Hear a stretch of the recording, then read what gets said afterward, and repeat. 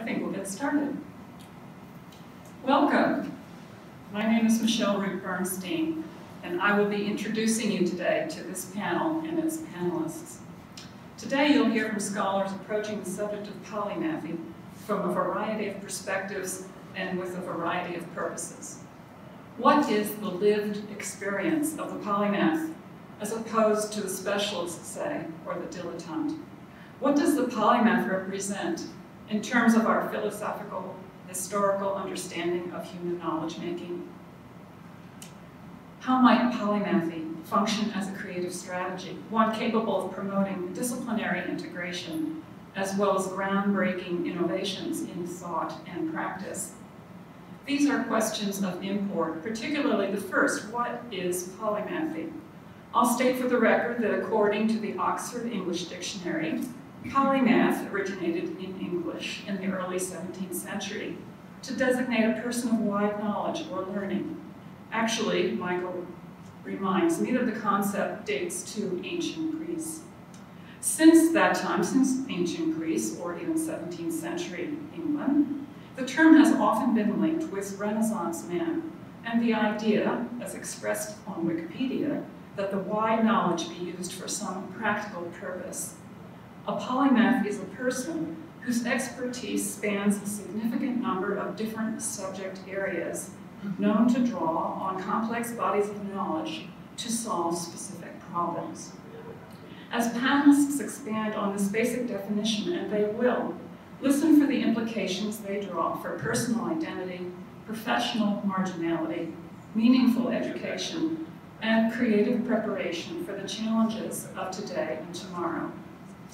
Our first panelist will be Angela Costolessa. Angela completed her doctorate in human and organizational learning from George Washington University in 2018. Her doctoral dissertation was on the experiences of modern-day polymaths. She works for the federal government at the Center for Leadership Development, managing leadership development programs. Next up will be Michael Araki.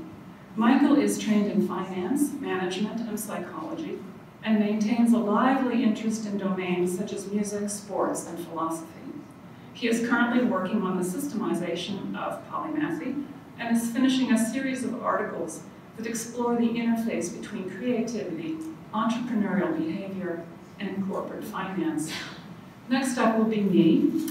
As an independent scholar associated with Michigan State University, my research focus is imaginative thinking and creative polymathy. With Bob Root Bernstein, I am co-author of Sparks of Genius, the 13 thinking tools of the world's most creative people. I am also a haiku poet. Finally, Bob Root Bernstein. Bob is a professor of physiology at Michigan State University who studies physiological control systems and autoimmune diseases, as well as science-arts interactions. In his spare time, he makes visual art, practices photography, and builds models. He is currently working on a book about artists as scientists. We'll take questions at the end of our presentations, or at the end of all of them. And now, Angela.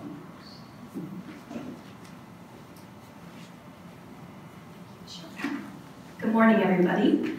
As Michelle said, my name is Dr. Angela Costolessa. And I'm going to be talking a little bit about my doctoral dissertation, the research I did on modern-day polymaths. But first, I want to tell you why I decided to study that topic. So, I've had this question in me for a very long time. It seemed to me like the most important question I needed to ask myself. And that was, how can I live life well? And what does living well look like? I mean, that's what we're all doing here. We're living life. We're in this game called life. How do we do it well? And the answer that came up for me was, well, it's these things. Living life fully, including broadly, not narrowly, not living in a bubble. Trying lots of things, seeing as much of the planet as I can, traveling, learning as much as possible, making a positive impact, contributing, being brave. I didn't want to live my life like a scared sheep. And reaching my fullest potential, self-actualization. Being whole, being authentic, and living life with no regrets. And there's a quote here, life is meant to be experienced, put yourself out there, do things you've never done, live a life where in the end you will have no regrets. And so when it came time for my doctoral, oh, sorry, let me go back here. The society we live in tells us, be a specialist. If you want to be successful in your career, pick one thing, not 2 or 3 things, and become very expert in that. So we become, in a way, cogs in little wheels. We may aspire to think outside of the box, but actually our disciplines frequently put us in a box and don't let us seek connections and build bridges to other fields. We become siloed. It's like an assembly line approach. I think this takes away from our humanity, which is why I wanted to study polymaths, because they seem to be daring curators of their own lives who don't simply exist in the box or become a cog in a wheel. So let me tell you a little bit about my study. I did a qualitative study using phenomenology. The purpose of phenomenology is to understand lived experience. And part of why I did that as well, what little amount of academic literature exists on polymathy looks at one polymath at a time frequently, not across finding themes and trends among groups. And it also typically looks at people from history, many of whom are dead. So I wanted to study real people, and not Leonardo da Vinci types, if they even exist nowadays. I wanted to study real, accomplished, but real people that you would know in your life who are alive, and I wanted to look at trends among that group. In terms of the requirements for participation, they had to have expertise in both the arts and the sciences. They had to identify as being polymathic. The age requirement was 30 to 64, and they had to have native English fluency. Their first language didn't have to be English, but they had to be able to speak fluently, because that's the only language I speak fluently. I did 13 interviews. We focused on, this is Seidman's method, focusing on life history, details of the experience, and then the meaning making behind all of that. I did snowball samplings. I screened people. Some people didn't make the cut. There were 7 females, 6 males. Sorry, that should be 10 Americans and 3 Europeans, and the actual age range of participants was 30 to 56. And I used Moustakis' data analysis methods. These were my research questions. So I wanted to understand, what is the lived experience of polymaths? What does it feel like? What is it like being a polymath? How does it feel? How does polymathy impact creativity and creative problem solving? How did polymaths come to be that way? How did polymaths discover their identity? And what in a polymath environment impacted them becoming a polymath? So these are the themes. They're not my conclusions, but once I just took the data and clustered it into segments of meaning, categories of meaning, and subcategories, these are sort of just what the data pointed to. So in terms of development, this was an interesting theme. Financial resources and family upbringing can both hinder or promote polymathy. So it can promote polymathy for people who have money. They can travel, they can go to workshops, they can get degrees, and so having money can help someone become polymathic. But some of my participants also had the opposite, where they didn't have a lot of resources, so they had to be scrappy and creative, and they couldn't outsource things, so they had to figure it out and learn themselves. So that was an interesting theme I found. Also, I asked participants, do you think this is more nature or nurture in your case? I got a mix of both, but I heard from all of them that their polymathy and the excellence that they had achieved did require some level of effort, you know. In terms of their career, polymaths define themselves as highly creative experts across disparate disciplines. They have difficulty making career choices because, again, we live in a society that, we live in an age of specialization, and these are people that refuse to be specialists. Polymaths cannot be happy as narrow specialists. In terms of their identity, social identity theory says that we learn our identity because we find groups that we're in. So I'm a female, or I'm Caucasian, I have a doctorate, so I identify like that because I can sort of put myself in those categories because there are other people like that. But what I heard from polymaths is they realized that identity because they really couldn't feel comfortable in any one group, so they realized they were different, and that's how they got their identity as polymath. So that's kind of an interesting addendum. It's kind of in contrast to what social identity theory says, because there may be some identities that emerge from not being able to find a group. Being polymathic impacts one's social experiences, for sure, the storytelling. If I say I'm polymathic, is it boasting, or is it too much info? Are people even going to believe this cobbled zigzag story of my life? So that was definitely something I heard from them. And I didn't ask about this, but some of my participants, even though they seem very confident, they're accomplished, they're movers and shakers, they're doing things in their lives, a significant number of the participants told me that they feel imposter syndrome. And I didn't ask about that, but they brought it up. They said, because I'm not a specialist, when I'm comparing myself to specialists, I feel like a fake. I feel like I have imposter syndrome. So that was also interesting.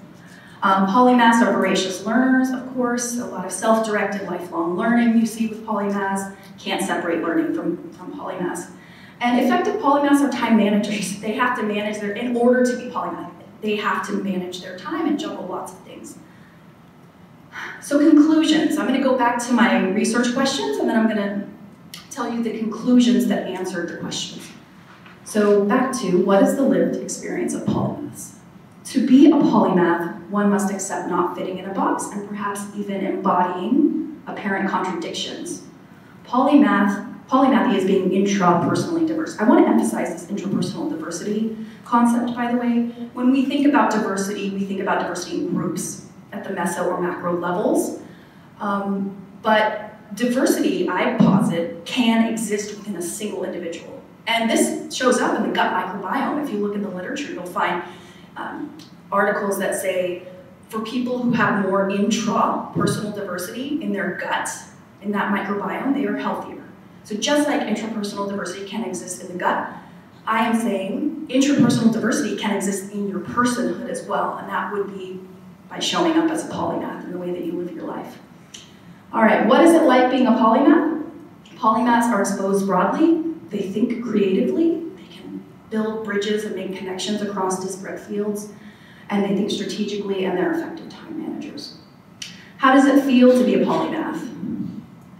Being a polymath can make life richer, but it can also be quite difficult. This is what I heard from my participants. Because it's difficult because of the context in which we live that says organizations especially prefer specialists. So if you don't fit that mold, your life may be more difficult. How does polymathy impact creativity and creative problem solving? Actually, this is what I heard from polymaths was their greatest superpower.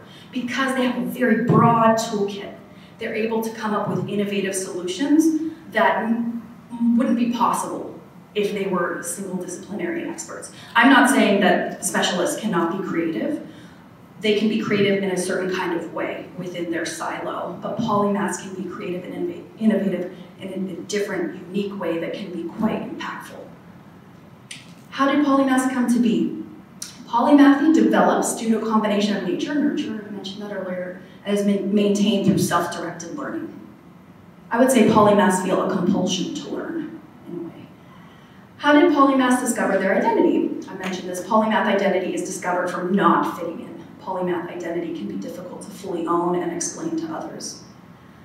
What in a polymath's environment impacted them becoming a polymath? Family and financial resources impact the emergence of polymathy, and that could be because family was not supportive and they needed a ticket, they needed skills to get out, or their family was supportive and helped them explore. I think my time's up, right? So I'm gonna skip through these slides and just end with this quote, "A mind that is stretched by new experiences can never go back to its old dimensions." Oliver Wendell Holmes. And here's my info, my email, Facebook group, YouTube channel, and website if you'd like to keep in touch. All right, thank you.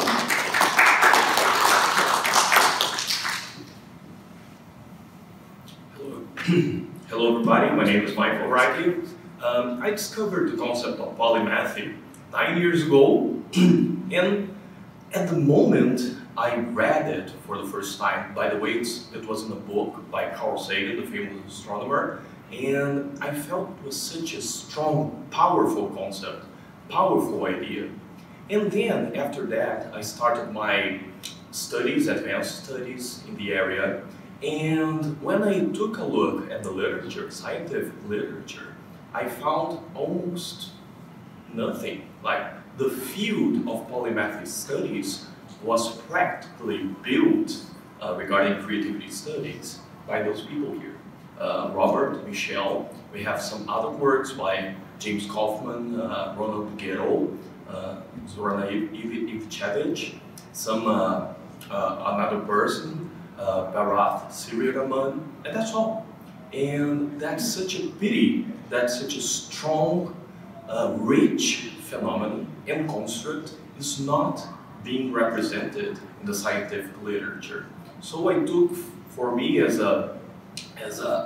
in my scientific endeavor, the job, let's say, to help systematize, help bring scientific rigor and inquiry to understand this great phenomenon that many people, it resonates with so many people in every field, in all areas, and they are not being backed up by us, the scientists, doing studies. So they are left like into this crazy world, volatile, uncertain, complex, and ambiguous, without the help of systematic work in this topic. So I think that's here, we here, psychologists, we have as our goal the idea to help people through systematic study. So that's such an important thing, and here's like a call I'm making to you. If you'd like to participate in that, we would be so glad to welcome you in this research area that's so important and has just started. And then, my question is, what is this phenomenon of polymathy? How does it work? And then, to understand this phenomenon, we have to understand, when we make science, we need to build a map to understand reality. We need to use methods, but first, we have to define what you're going to study, what's the territory, what is polymathy. And I like philology. By the way, I should excuse for the title, I use syndrome, because in philology, syndrome means running together. So it doesn't mean that it's a disease, but it's a lot of things going together. And we, as scientists, we are used to very simple correlations, like one thing causes X causes Y, and then we have in life, especially in the life sciences, such interaction effects that if we don't appreciate them, we're gonna not have a good appreciation of how real phenomenon works. And anyway, polymathy comes from Greece. Poly is very much many, and mathy is such an interesting word. It means, or the verb mantano means to learn, but especially with inquiry. So that's another word that got lost in history. We don't have such a word nowadays to refer to knowledge that's acquired through inquiry.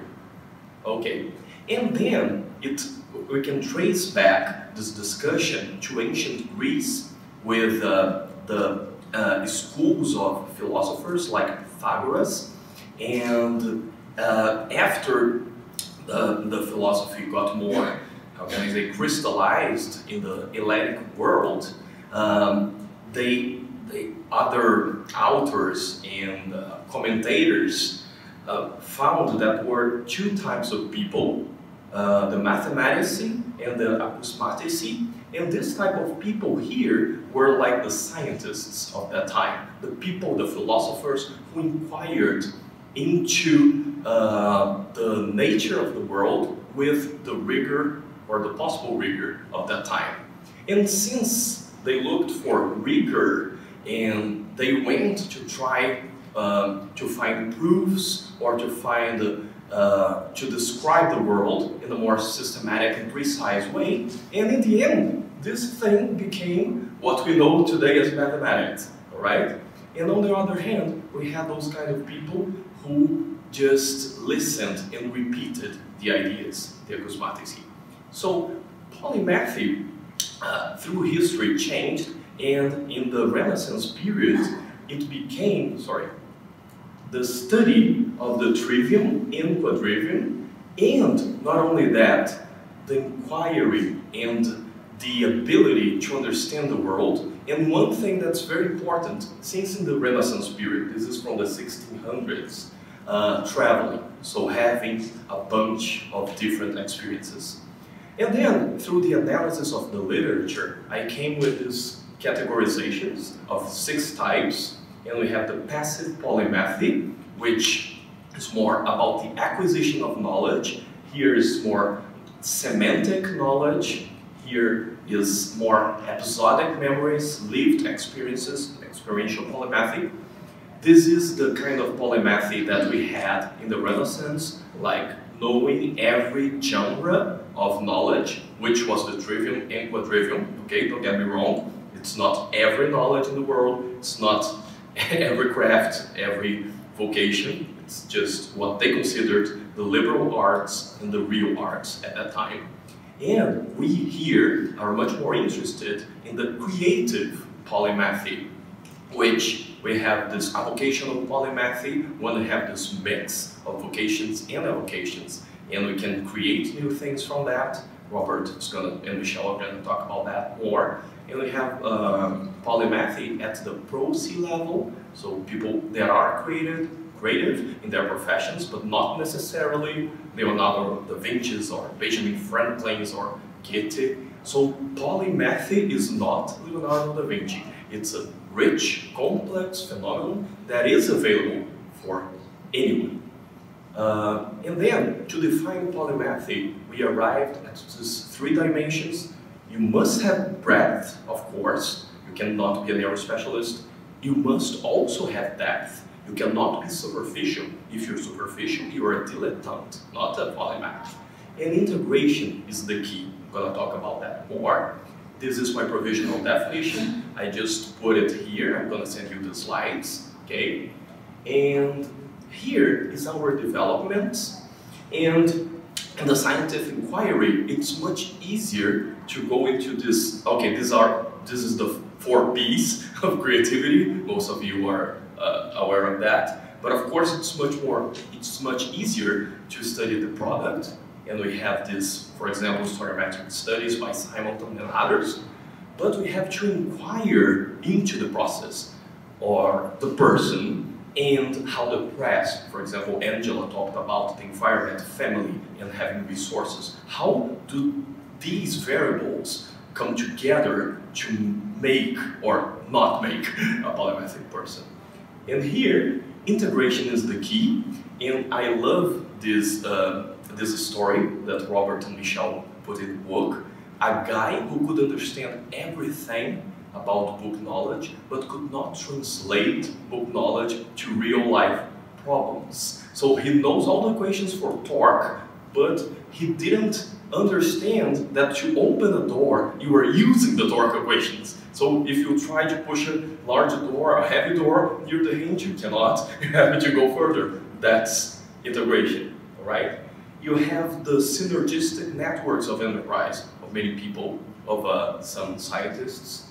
And we have integrative themes like Herbert Simon, that they're going to talk more about him, that can bring together many things into a single theme. That's a very famous strategy. And we have Angela's work here.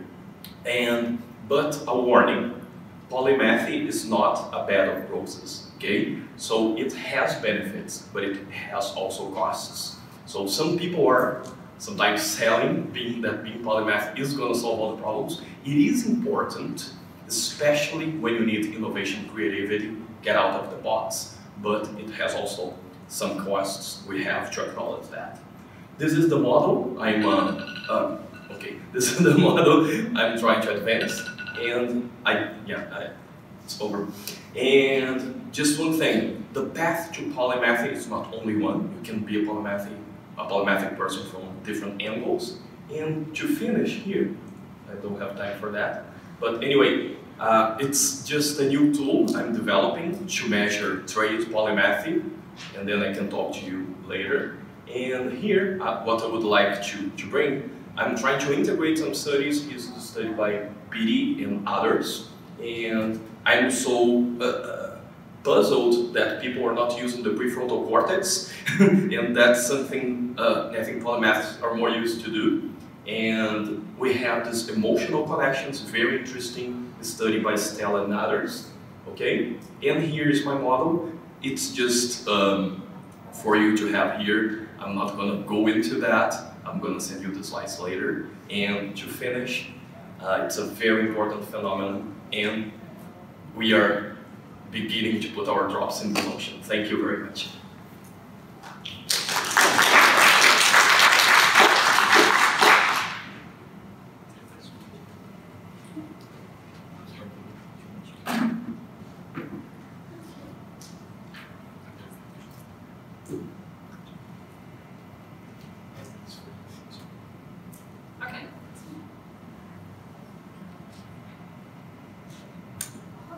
I'd like to begin with a working definition of my own. You see, I told you there'd be a lot of definitions. Creative polymathy can be recognized as active engagement in multiple interests, mixing and integrating vocations with avocations, either simultaneously or serially, over the course of a lifetime. So let me unpack that understanding a bit. First, active engagement refers to productive activity. In other words, the making of ideas and things in a sustained and cognitively challenging manner. In his Nobel autobiographical statement, Douglas North, who got his Nobel in economics, called attention to the extra scholarly activities that have complemented research and enriched my life. Music, flying, fishing, hunting, and above all, photography. North loved listening to classical music, but as a listener only. The activity does not meet the threshold of actively making something. In contrast, North did actively make photographs throughout his life. Indeed, he felt himself to be a photographer in addition to being an economist. North had multiple interests, a signpost for polymathy. As Picasso and Beatrix Potter made clear, these multiple interests can be within or across domains. Picasso explored many forms of visual expression, including drawing, painting, printmaking, and sculpture. Potter developed committed interests in natural history, specifically the study of mushrooms, but also in art, in writing, and in pioneering land conservation. Potter pursued her interests as hobbies and then as professions. Winston Churchill also combined avocation with vocation. As a politician, he made the bulk of his living from writing. In middle age, he began to paint for pleasure, eventually at a level of achievement high enough to participate in numerous exhibitions, many of them anonymously. In his book, Painting as Pastime, he pronounced, "The cultivation of a hobby and new forms of interest is to be a policy of first importance to a public man."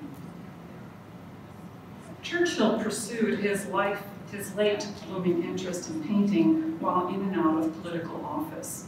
Other polymaths also engage in serious pursuits, either seriously or simultaneously, or both. Gordon Parks, an American photographer of the mid-20th century, came to prominence as a photographer at Life magazine, then branched out into a concurrent career as journalist, poet, novelist, painter, musician, composer, and film director. After directing a film version of his autobiographical novel, The Learning Tree, he wrote, directed, and composed the music for Shaft, one of the first action films featuring a black protagonist. Neville Shue spent the first 20 years of his life as a mechanical engineer in aeronautical design. He began publishing novels under a pseudonym almost from the start, but only after leaving his engineering behind in middle age did he openly embrace a second career as a novelist. Indeed, Shute was best-selling author throughout the 1950s and 60s. The 1957 post-apocalyptic On the Beach His best-known novel has been twice made into film. Now, if polymathy is a viable creative strategy, one would expect to find it prevalent among groups of creative individuals. And to that end, Bob and I have been assessing evidence for polymathy among Nobel Prize winners in all categories. Bob's work on scientists and their avocations demonstrated that Nobel Prize winners in the sciences, as well as U.S. National Academy of Sciences members and members of the U.S. Royal Society, are much more likely to be polymathic than the average scientists or U.S. citizens. This finding has recently hit the popular press, both in David Epstein's book Range and in a column by David Brooks just a couple of weeks ago, citing Epstein, citing Bob. Compared to other scientists, Nobel laureates are at least 22 times more likely to partake as an amateur actor, dancer, magician, or other type of performer. To complement this data, Bob and I have completed a study of Nobel Prize winners in all categories through the year 2008. We tracked interests not just in arts and crafts, but in 5 additional fields or domains: writing, particularly artistic writing, humanities and social sciences, nature immersion, and sports. You can note that each Nobel group displays interests in fields beyond those closely associated with their prize-winning disciplines. In fact, for instance, the Literature Nobels, in red, dominate in artistic writing, as expected, but also in the humanities. They have noticeable interest, too, in the arts and, to a lesser extent, in science. Physicists in blue, along with chemists in light green and physiologists in dark green, they dominate in science interests, but economists in purple also have an outsized interest in science, as well as in the humanities and social sciences.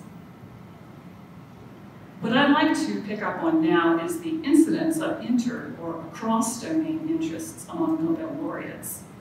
This figure displays the percentage of laureates with interests in 1, 2, 3, 4, 5, or 6 domains, with a peak point for physics and physiologists, doctors, or physiologists laureates in 1 domain. Their peak is at 1 domain. Peace laureates peak at 2 domains, and chemists, economists, and literature laureates peak at 3 domains. In no case do laureates with a single interest domain predominate. Trans or cross-domain polymathy clearly characterizes most Nobel Prize winners. So let me throw in a few examples. Gao Xingjiang, he is as much a painter as a writer. For the Nobel Prize, he earned most of his living from his works as an artist, with over 30 international ink wash painting exhibitions, and he continues to ply both vocations. Maurice Allais, trained in the sciences and engineering, in addition to his career in economics, he maintained simultaneous parallel interests or careers, his words, in physics and history. He received honors for his experimental research into gravity and gravity anomalies, in addition to his original and independent discoveries in economics. He also devoted himself to writing a history of civilizations that was never published. Fridtjof Nansen was a great athlete in his youth. He won the Norwegian Skating Championship, broke world speed skating records, and won annual cross-country skiing race for 11 years straight. He used these skills in the polar expeditions undertaken as an explorer and scientist, and he parlayed his expeditionary prominence into diplomatic peace initiatives that won him the Nobel Prize. He also drew and painted avocationally. Next, Dorothy Crowfoot Hodgkin, pioneer in X-ray crystallography, was an avocational artist throughout her life. Vocational, if you count the artifact drawings she executed for her parents when she was a teen. Not only did she decipher the protein structure of insulin, she painted it. Nobel laureates are likely to be cross-domain polymaths. They are also, as a group, likely to be intra- or within-domain polymaths. 54 to 84% have 2 or more interests within their professional domain, circled in red. Additionally, each group displays multiple interests, with within other non-professional domains. For instance, 37% of economists have 2 or more interests in science. Bob and I also determined the number of laureates who engaged in multiple genres within the home domain and in 1 or more extra-professional domains. Circled in red, 68% of economics laureates and 82% of literature laureates display 2 or more developed interests in their home domain, as well as interests in 2 or more extra domains or additional domains. Circled in green, 48 to 54% of science Nobels and peace Nobels along with them display both kinds of polymathy. Rabindranath Tagore makes a good exemplar of within and across domain polymathy. Within literature, there was hardly a genre that Tagore did not exploit. He was playwright, poet, essayist, short story writer, and novelist. In addition, he displayed wide-ranging, cross-domain interests in the arts and humanities. He wrote and performed over 1,000 songs. He took up painting to wide acclaim. He set up a school still in operation today and developed its curriculum. Clearly, he excelled in multiple overlapping worlds. Finally, our working definition suggests that creative polymathy depends on the integration or synthesis of wide-ranging interests. Herb Simon, for instance, was often hailed as a Renaissance man, and not only because of his wide-ranging knowledge and contributions to artificial intelligence, decision science, mathematics, cognitive psychology, political science, philosophy, and economics. Significantly enough, Simon also devoted himself to as many hobbies as he did fields of academic interest, integrating them within overall purposes. These avocations included chess, piano playing, musical composition, drawing, and painting. Each one became grist for his mill, which was understanding the cognitive foundations of decision-making. Quote, "I can rationalize any activity I engage in as simply another form of research on cognition. I can always view my hobbies as part of my research," end quote. And to view all activities as part of one grand whole was in fact the point. Simon consciously integrated his multiple interests and activities into a singular focus. The Renaissance mind, he argued, is not broader than other intelligent minds, but happens to cover a narrow swathe across the multidimensional space of knowledge. In his case, the controlling purpose or problem was decision-making. And in his case, as in others, avocational polymathy became a deliberate strategy for maximizing the potential for creative success. In conclusion, the kind of polymathy that concerns us here supposes active engagement in more than one discipline or domain. Individuals working at the highest levels in the arts, sciences, and humanities are often polymaths. 50% and more of Nobel laureates have interests across and within domains.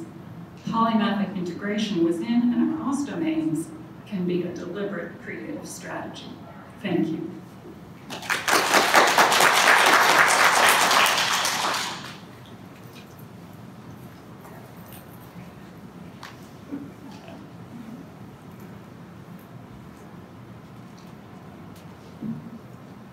Okay, I'm going to follow up on what Michelle's been talking about and take it in slightly different directions. First, I'm going to talk about polymathic curiosity as possibly a trait that most polymaths share. Integrated networks of enterprise, which really addresses the issue of how people integrate all their ideas. Polymathic interests across the different intra and cross-domain or trans-domain ideas, which Michelle already introduced to you, and then the idea that polymaths are ambicerebral, which I will define when I get there. All right, so I want to start out with just an introduction to a study which I followed up on when I was quite young, about 30 years ago.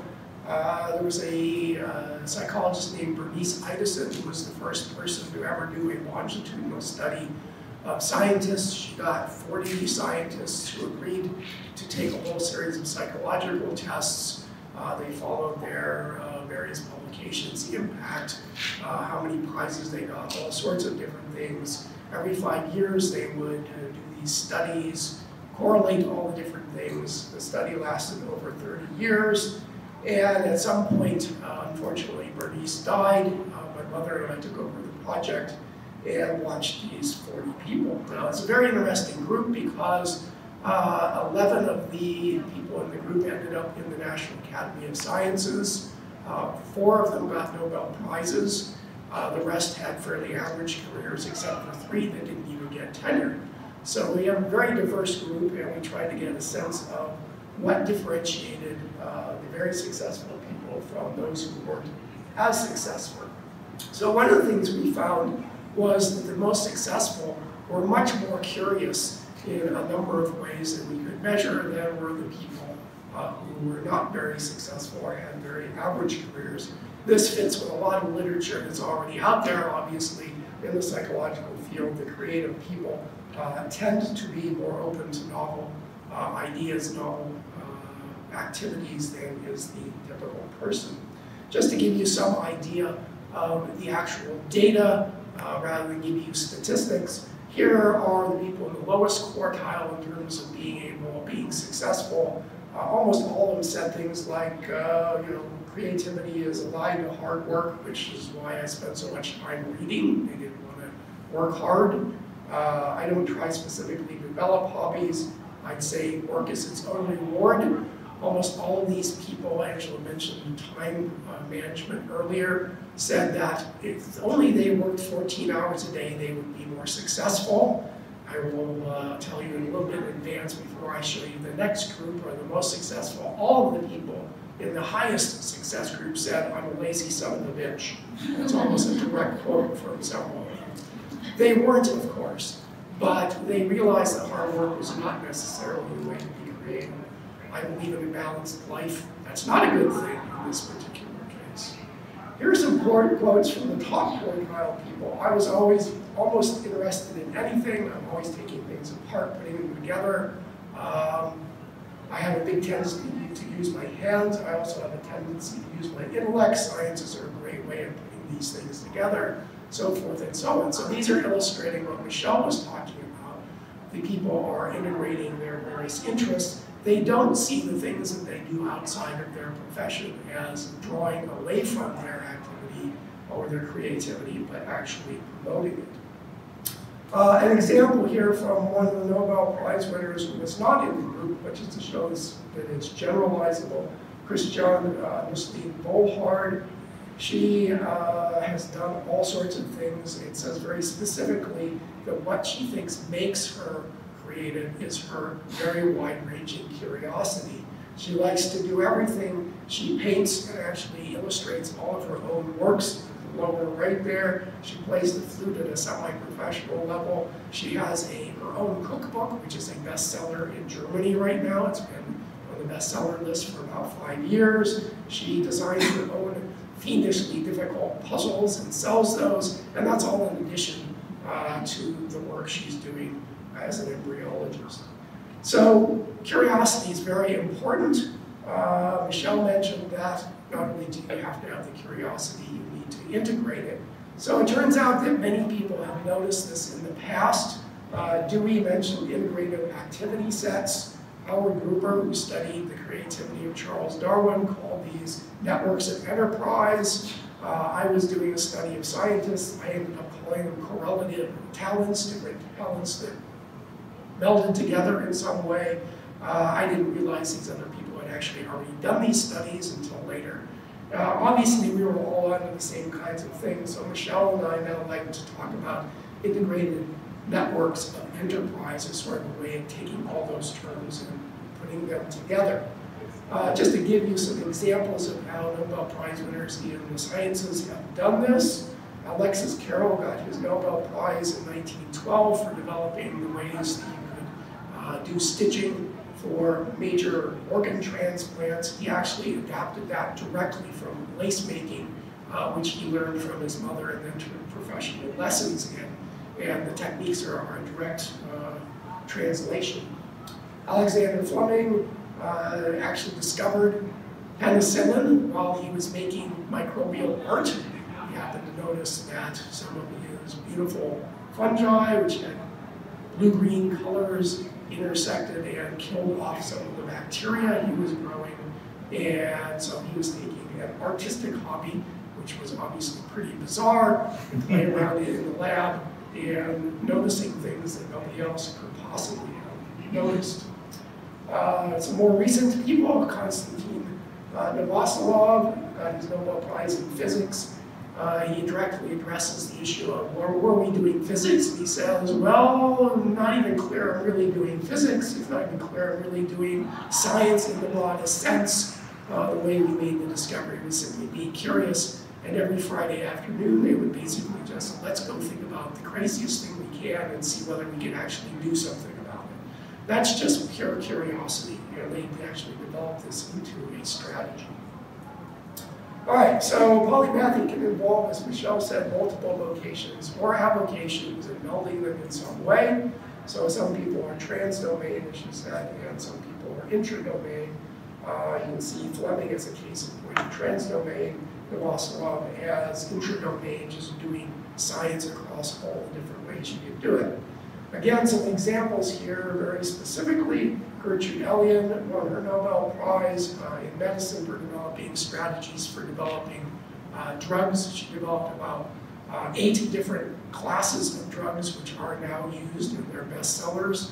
She was actually one of the most productive drug developers ever in the entire history of the world. She started out in organic chemistry, as you might expect. Found that wasn't sufficient to address the problem, so she learned biochemistry, realized that wasn't enough, so she went into pharmacology, but that wasn't enough because she needed to address problems in the immune system. She developed transplant drugs and drugs for HIV, so she had to learn immunology, and it goes on and on. This is extremely unusual for a scientist. We've actually done studies that show that most scientists stay directly in the field and they get their PhD. Another example, Walter Gilbert developed many of the techniques we use for modern molecular biology. He got a Nobel Prize for that. Started out actually as a physicist, then turned into a biophysicist, then a biochemist, a molecular biologist. He ended up spinning off his own companies, became an entrepreneur. He now self-identifies as a photographer. Francis Arnold, another example, started out as a mechanical and aerospace engineer, ends up in molecular biology. Again, I need to emphasize how unusual this is. So going back to Ideson's study, which when we did all the interviews of her people, one of the, again, differences we saw between the people who were fairly average in their careers and the people who were extremely successful is that the average person believed in the two cultures, that there are the artists and there are the scientists and there are the social people and so forth. These are all different people who can't communicate. Without exception, all the people who got into the National Academy and won Nobel Prizes said there is no such thing as two cultures, we do it all. And that, it just dropped right out of the interviews without anybody even really looking at it. What I want to end by saying is basically that what these people are telling us is what Nobel Prize winner Roger Sperry tried to tell us. He's the one who did all the split brain research, and almost everybody runs around and now talks about right brain people and left brain people, and creativity's on one side and rationality's on the other, and so forth and so on. But what you have to remember is that Roger Sperry said in a normal brain you are not split. And in fact, everybody is a whole brain person. He called this ambicerebral, that you are using both sides of your brain at the same time, and the people who we're looking at as polymaths are the ones who are integrating that most completely. All right, so that's the end of my talk. Thank you. I'm going to do is just make really quickly 2 quick slides to give you some idea of where we think this field may be going. Michael, in his talk, is trying to get people excited about this. We're all very excited about this field. There are a huge number of people who are starting to get into this Dean Simonton, James Kaufman, Ronald Bagetto, Adam Kaufman, Scott Barry Kaufman are some of the big names you may recognize who are now beginning to work in this area. We think that's really exciting to have more people doing it. Some of the key questions that really haven't been addressed yet are things like, what's the relationship between polymathy and versatility? Are they the same thing? Are they different things? A lot of the answer is going to come down to process versus products. Do you have to have proven that you can succeed at a very high level to be a polymath? And is that the difference between being a polymath and simply versatile? You have lots of training, but you haven't demonstrated it yet. So do you have to be versatile before you can become a polymath, or are they really the same thing?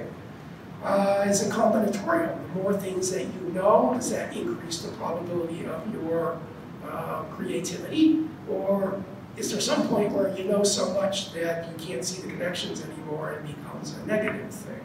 Is it a personality? Is this something that people are born with this tendency? Or is this something we can actually be training people to do? That's two very, very different ways of looking at things. Or is this like a talent? We all have this talent, and we need to develop it, those kinds of things. I think what Angela mentioned, lots of the polymaths are self-learners. Is that a requirement? Does everybody become who becomes a polymath become an autodidact because there's no way to get the training that you need? Or do you actually need that formal training to succeed in our institutional areas these days? The 10,000 hour rule for mastering something would suggest polymaths really are going to have difficulty existing. How did somebody like a Leonardo da Vinci manage to master so many different areas if it takes 10,000 hours for each of them? Or is there a way to get past that and make it quicker? And a question we really haven't done any research on is handicaps. Not everybody can do everything. Does what you can't do actually force you into areas where you are more talented? And does that somehow direct how you become a polymath? And finally, I just want to mention quickly that there are a number of universities and other institutions starting to have formal programs. So that's also exciting because, again, Angela mentioned that without institutional support, it's difficult for polymaths to exist. It's also going to be difficult to do the research, as we found, and all of us have found in the past. With that institutional support and the growth in it, there are real opportunities. So, thank you. We'll take questions now for anybody, and I think we have maybe 2 minutes to do that, but thank you very much.